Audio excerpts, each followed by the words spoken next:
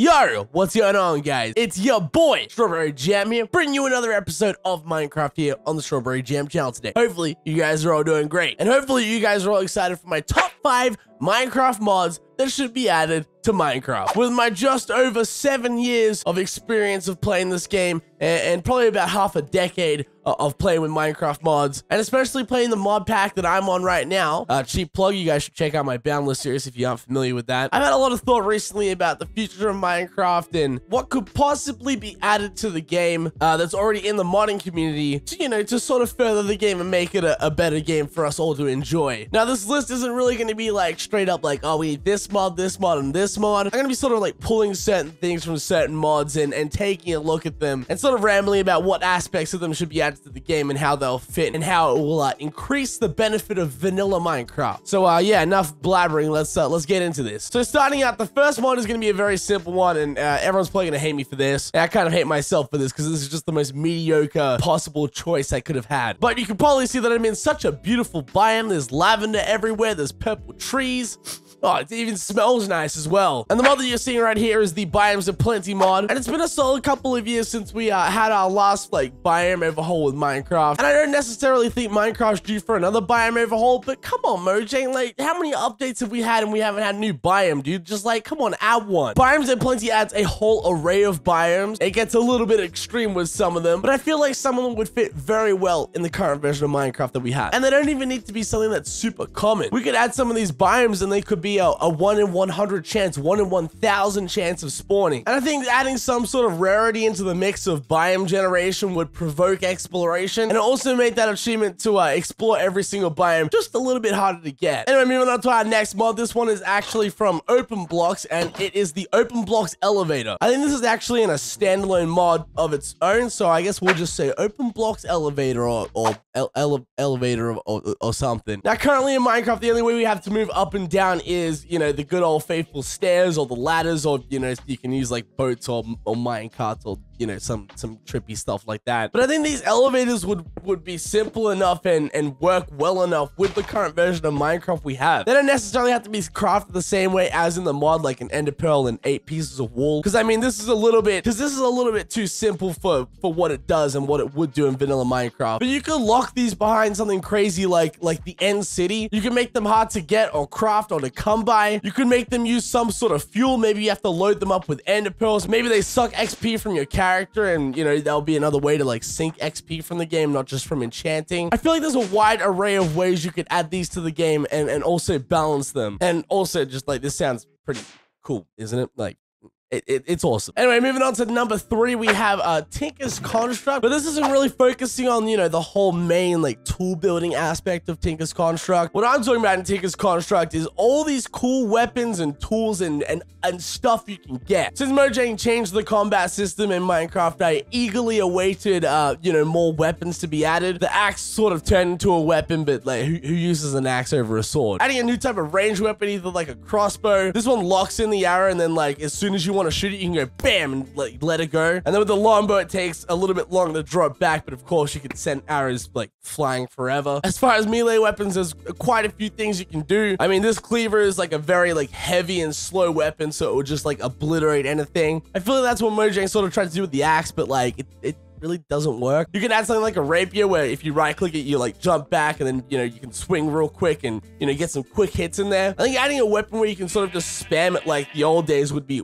awesome. I mean, you can just spam this thing and it obliterates whatever's in front of it, but obviously it doesn't do as much damage as a regular sword. And then also in the inventory, I have the hammer and the lumber's axe. The lumber's axe obliterates a tree in one swing. I think I picked out the most overpowered lumber axe in the entire game. Wouldn't necessarily be that OP, but it takes down the tree in one swing. And then the hammer mine's in a 3x3, so you can sort of tunnel with it and all sorts of cool stuff. And if stuff like this gets added, I don't think it necessarily should be craftable. I think these should be locked behind dungeons. I feel like you should have to go out and either explore the end or just regular Minecraft dungeons, and these have very rare chances of spawning. You can even go as far as making it so just pieces of them spawn in the dungeon. In Tinker's Construct, each item takes a bunch of different pieces to build, so you can make all these pieces a certain rarity to come by, or the same amount of rarity. And then once you've explored a bunch of dungeons and built up a small collection of these pieces, you can sort of piece them together and see what you can make with them. So you might come across like a binding, a tool rod, and let's say a broad axe head, and then you're like, oh, I have these 3 pieces, let's put them together in my crafting table, and boom, I get myself a lumber rack. I think anything that adds more end game content and more incentive to explore dungeons and stuff, because I don't want to be rude about dungeons right now, but what is the incentive to look in those? Oh, I found an enchanted book. Wow. I think adding new tools and weapons that are locked behind dungeons would just be awesome. And then for players who don't play survival, I think it'll be a little cool mix up for the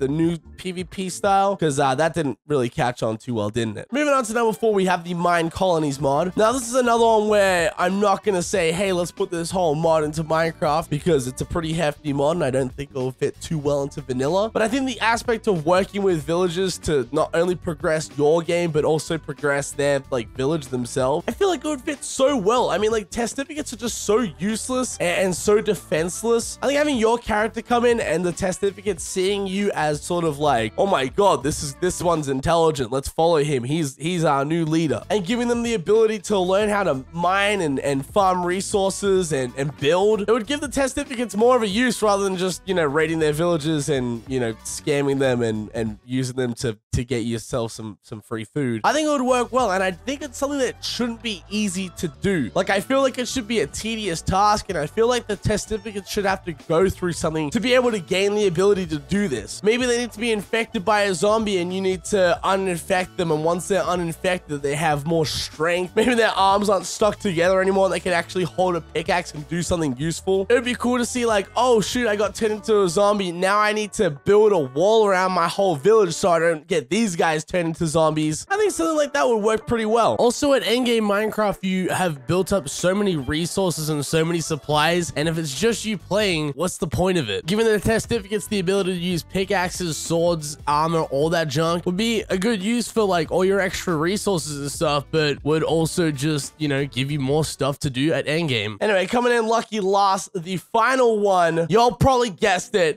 is the Aether. This mod's been around longer than I've been playing this game, and it just fits so well. If you understand what's going on, this is basically the opposite to the Nether. So we are above the overworld right now. If I fall down here and, you know, go through the clouds, we'll go to a dirt screen, and then when we load back in, we're falling to our death into the overworld.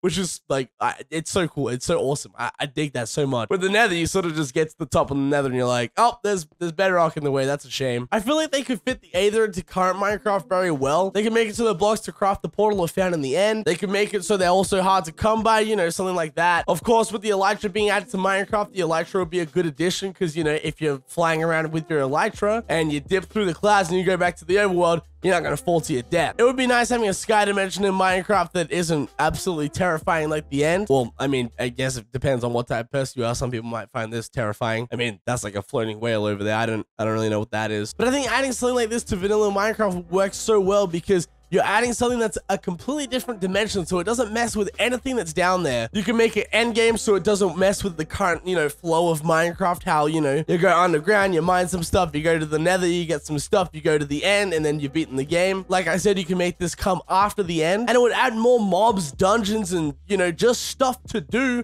after you kill the Ender Dragon. Back when Notch was working on Minecraft, he wanted to add more dragons to the game. Isn't this just a perfect place to have more dragons? They could incorporate some sort of lore where this is a make-believe reality, and if you take anything from this world to the overworld, it just disappears because it doesn't actually exist. They could make it so just certain things that you find in dungeons, like, oh, well, you know what I was talking about before? Rare weapons and other sorts of, you know, weaponry, tools and stuff. Maybe you can only bring that back. Maybe the weaponry and tools and stuff that you find in dungeons are like ender items, and you can only bring ender items back into the overworld, and anything else that's in this world doesn't exist. I mean, Mojang could do a whole lot to make vanilla Minecraft a whole new experience, but at the end of the day, I'm just a little fanboy, and it's probably never gonna happen. And with that said, thanks for watching, guys.